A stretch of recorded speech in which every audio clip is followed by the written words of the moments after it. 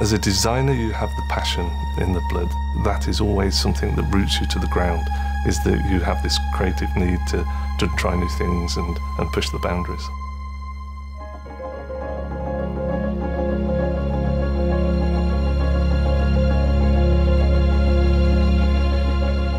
So I was actually born in Coventry, which is the car capital of the UK.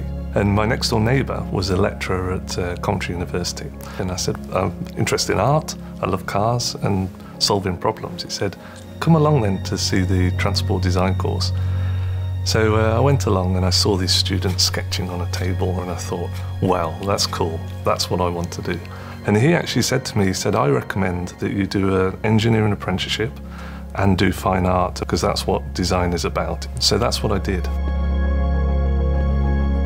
I think something that I brought to Volvo was actually my approach to design. I challenged them to create a design in just 2 or 3 lines to get the character.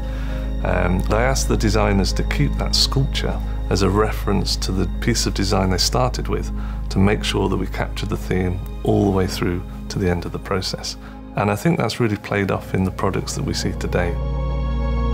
Robin has elevated the interior design and quality of Volvo to an absolute benchmark level. He gave it that amazing premium appeal that we see in the cars today. For me, a measure of your achievement is seeing your work and referencing back to the original piece. And if it's not changed that much, and only for the better, then that's a great piece of achievement. If it's gone completely the wrong direction, then in a sense you fail. When we started this journey of what is our new design language, we also explored the materials, and it turned things completely around, and the demand for the Scandinavian materials was really well accepted.